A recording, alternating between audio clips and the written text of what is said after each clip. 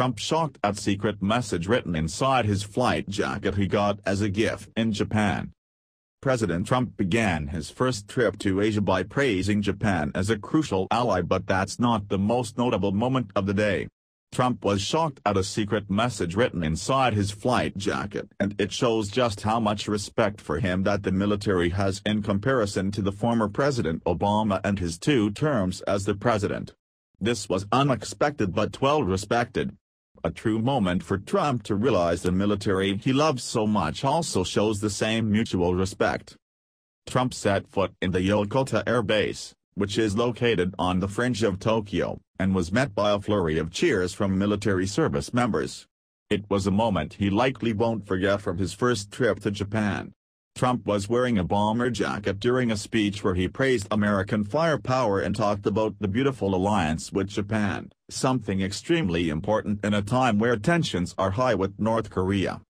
Japan is a treasured partner and crucial ally of the United States, and today we thank them for welcoming us and for decades of wonderful friendship between our 2 nations, he said, speaking in front of an American flag inside an airplane hangar. Mr. Trump was expected to spend much of his 12-day, 5-country Asian tour exhorting allies and rivals to step up efforts to counter the dangers posed by North Korea, which continues to move forward with its nuclear weapons program. Trump's message to the Yokota Airbase airmen was important, earnest, and well received by the soldiers and military altogether. Then Trump unveiled a message that was written inside the bomber jacket he was wearing. A message inside the jacket read, presented by the women and men of the 374th Airlift Wing, Yokota Airbase. To know that our military from thought to present him with a special, personalized gift shows nothing but the respect and honor they have for him that they didn't feel for Barack Obama.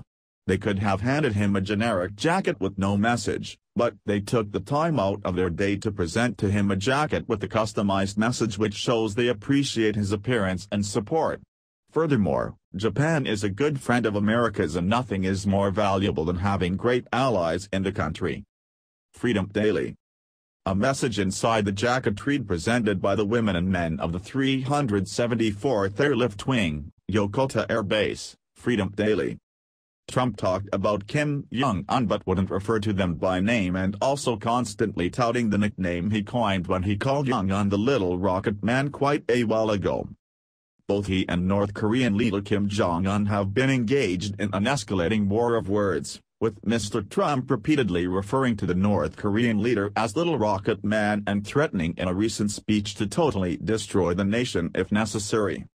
Even before he landed, Mr. Trump used the first moments of the trip to denounce the North as a big problem that must be solved.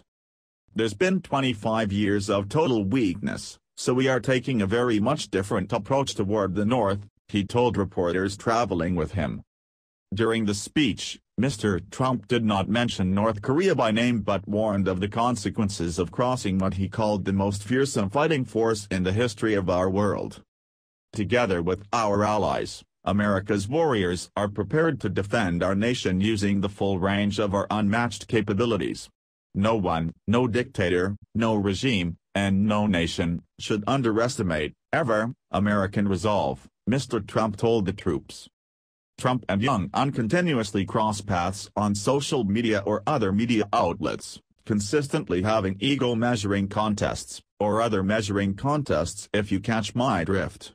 It's an ongoing battle of wits to which Trump likely wins most matches, although Jong-un sparked a hashtag when he called Trump a dotard. Then again, the hashtag #dotard backfired gloriously as conservatives used it to hilariously poke jokes at almost every prominent Democrat public figure. The White House has signaled that Mr. Trump will push American economic interests in the region, but the North Korean issue is expected to dominate the trip. He will forego a trip to the Demilitarized Zone, DMZ, the stark border between North and South Korea. All U.S. presidents except one since Ronald Reagan have visited the DMZ in a sign of solidarity with Seoul. Trump plans to skip a trip to the DMZ, but I believe he should go. There's no reason to not go. He's well respected, surrounded by allies, and he should certainly show his face. Then again, Trump isn't your everyday president. He moves in mysterious ways.